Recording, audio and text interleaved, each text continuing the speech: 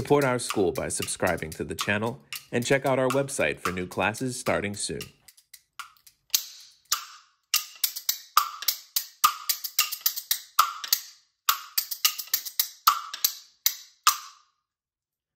Hello everyone, I'm Chris Stellato with the Columbus School of Chinese. We've had a lot of requests for a Kuaiban instructional video series, so we thought we'd put one together for you. A quick disclaimer before we get started. I am not an expert, I am not a professional storyteller. I learned Kuaiban as a graduate student living in Beijing.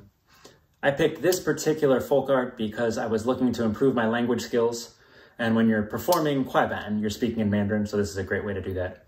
Also, the instrument is relatively easy to learn how to play. So in today's video, we're going to learn how to hold the instrument correctly, how to hold a beat during your storytelling performance. Those are the two main things we'll focus on. Kuaiban, which is this particular instrument here and this storytelling tradition, is an oral storytelling tradition that originated in northern China. Performers will use this instrument to hold a beat while they tell a long, often very humorous story.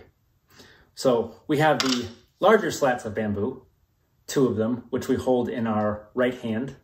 We're going to focus more on the larger slats of bamboo in a later video. Today we're going to focus more on these smaller slats, which we hold in our left hand.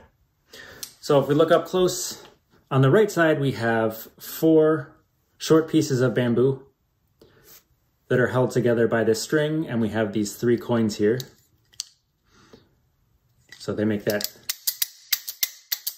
beautiful sound when we're holding our rhythm. And then on the left side, we just have the 1 piece.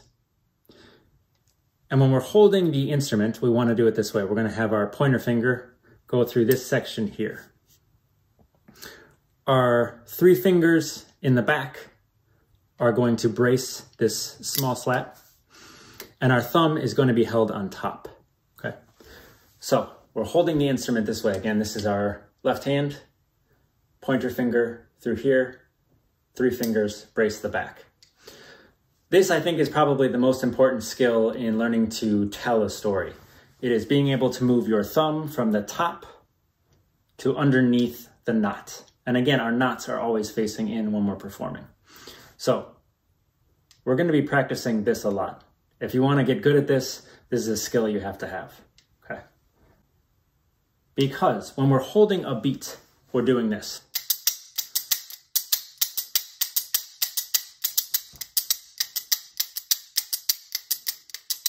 So what's happening here? Again, we have these 3 fingers which are bracing the back here. And as we twist our wrist, this is coming in. We move our thumb from the top down to right below the knot. Okay? And then we bump back, right? So we're doing this.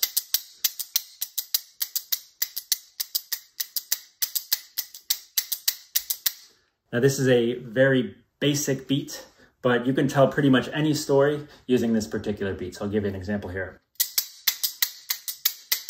我说了个小孩叫佳佳. Right? Or here's another one for you.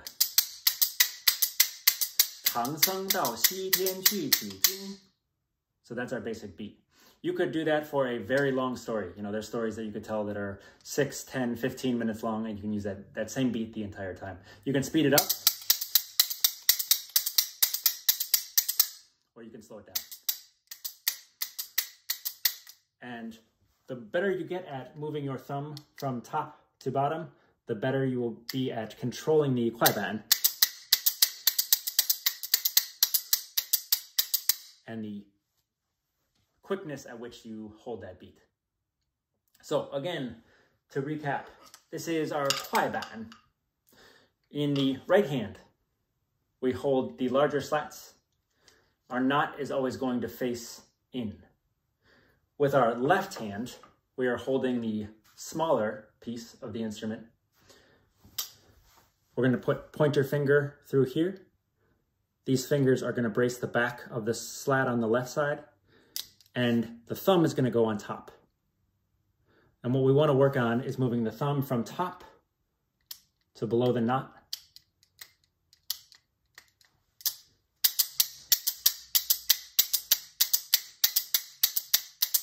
And that is going to be the beat that we're going to hold during our storytelling performance. We'll have more for you in the future. 再见.